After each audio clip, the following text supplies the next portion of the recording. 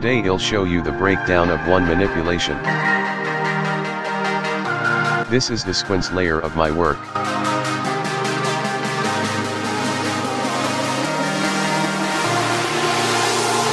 First started with the blank canvas.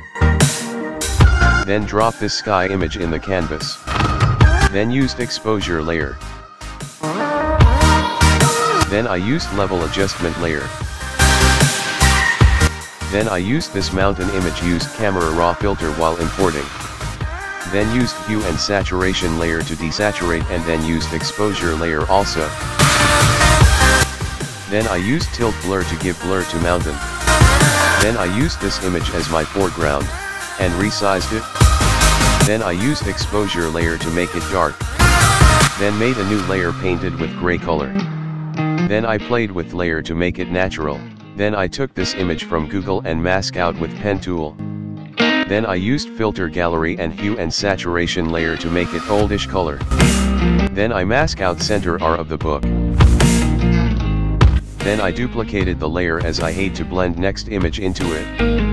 Then I chose this image to blend it into the book. I placed it in the canvas. Then I clipped it with the mask created in the book. Then I selected the mask of the book and painted with black on it where I wanted to show the blended image. I used hue and saturation adjustment layer and their mask to match the color of tracks with the foreground. Then used the exposure layer, clipped it the foreground and dropped the shadow of the book on the ground using dog V and burn.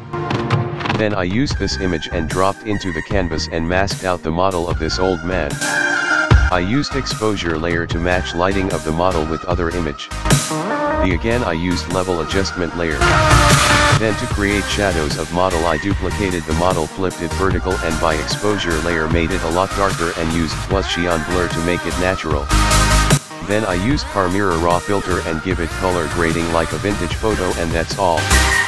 If you want detailed step-by-step explanation of techniques and tutorial, leave like and comment. Please subscribe and share as we have just started this channel, that will be a huge support. I hope you learned something from this video.